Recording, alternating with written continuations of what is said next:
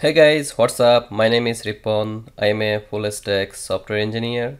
Today I am going to talk about arrow function. Before that, let's first talk about function. What is a function?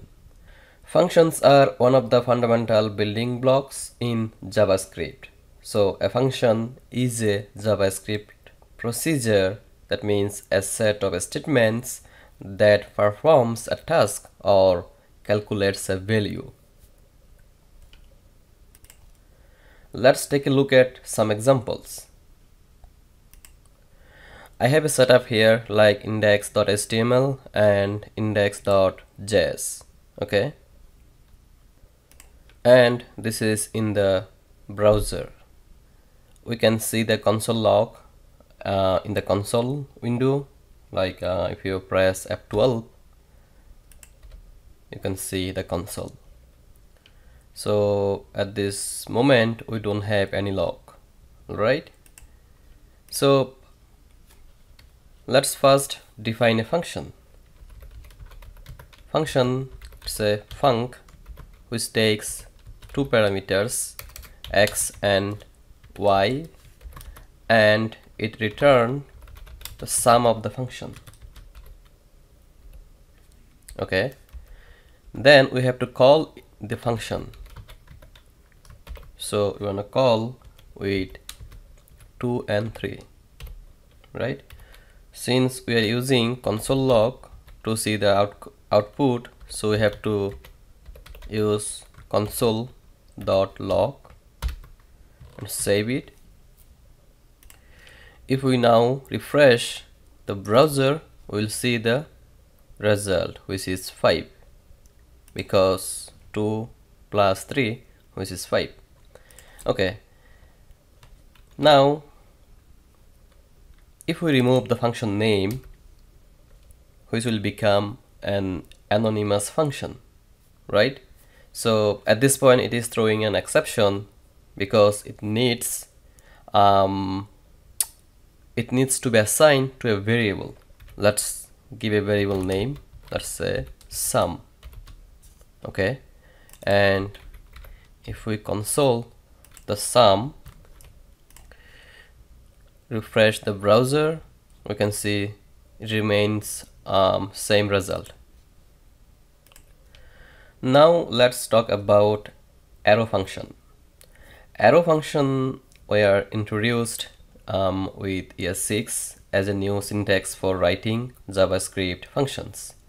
It saves developers time and simplify the function. Okay, so in arrow function, the parameter list and the function body is separated by the arrow symbol, which is this one. So in this function, if you see, this is the parameter list and this is the function body. Okay, so in arrow function, parameter list goes before that arrow symbol, which is in our case, let's say x and y, and function body goes after that arrow symbol, which is, let's say, return x plus y, right? And since it is an anonymous function, so we have to assign it to a variable. Let's say sum. Since we have already one variable with sum, let's say sum. Then we can console the log with the same value, and you can see the result. So in arrow function, if it has only one statement, then we don't need to use return statement. Not only that, if it has only one statement, we can also remove that curly braces. Okay, now save it, refresh the browser, we can see the same result, 5 and 5, right? Okay, so we can define something like this. So this is a parameter list, then arrow symbol, then statements. right? Okay, now let's talk about like if we have more than one statement in the function body. Okay, so what I want to do is like I have more than one line of statements. Let's say x equal x into 2 then x plus y. In this case we have to use return statement like this one. So let's keep it like commented, and if we refresh we can see 7 because 2 into 2 4 plus 3 which is 7. Okay, so far so good. What about if we have only one parameter in the parameter list? Okay, let's say we have only one parameter which is, let's say, x, and then we want to do the same thing. We have more than one line of statements, so we need return statement and also curly braces, right? So we have only one parameter. Now save it and refresh. 4 because 2 into 2 4, which is works.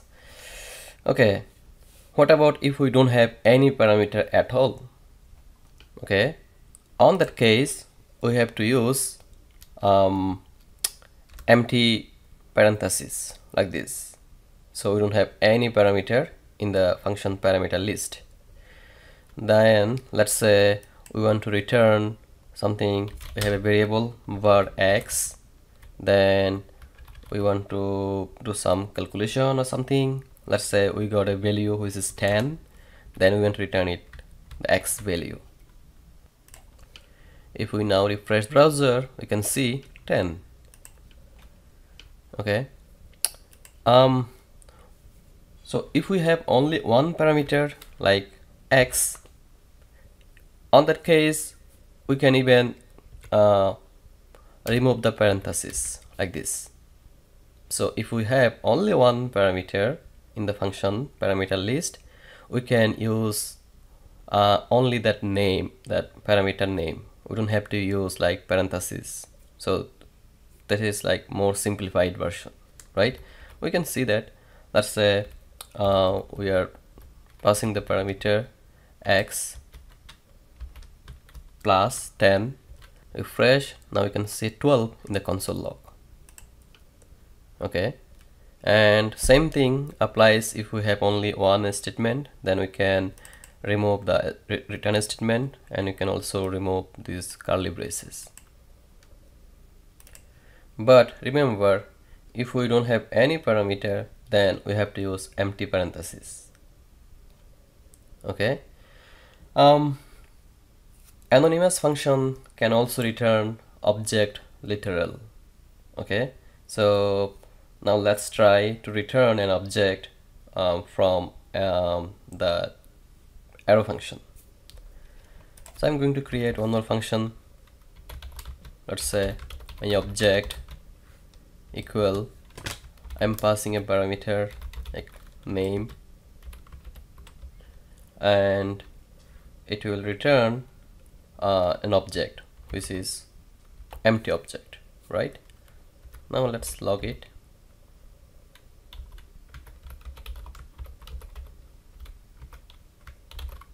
My object, and we can comment it out for now. Save it. Let's go to the browser, refresh the browser, and you can see it is undefined. So the only caveat is that the body needs to be wrapped in parentheses in order to distinguish between a block and an object. That means we have to wrap this object in a parenthesis. Now let's see. Now we have that object which is empty object, right? Okay, although we have like parameter, we can also eliminate the parameter for now, so that you can see it is an empty object. Okay, let's say we have now parameter first name, then in the object I want to give object property name, which is first name, and value is the parameter, which is the first name. So I'm passing parameter return my first name. Then let's see. So if you see, we have an object now. It has a property first name, which is return, right? Similarly, we can pass like more than one parameters, last name. So let's do one thing. Okay, first name, last name, value is from the last name parameter.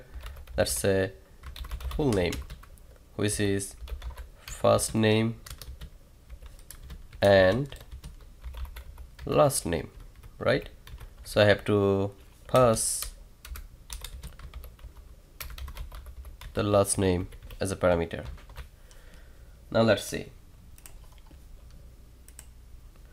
If you see, we have now that object which has first name, last name, and also full name. So this is really a cool feature, isn't it? I hope you enjoyed this tutorial. If you like this tutorial, then subscribe this channel, and you can also write your comment in the comment box. I'll see you soon with another topic. Till then, happy coding.